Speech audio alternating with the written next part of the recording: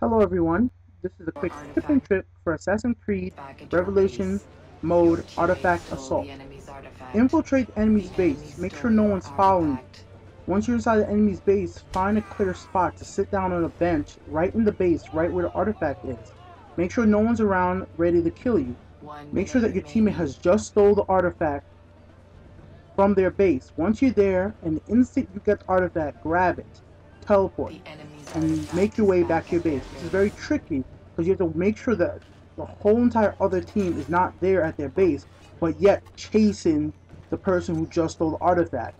With that, you can steal 2 artifacts in a row. Hope you enjoyed this tip.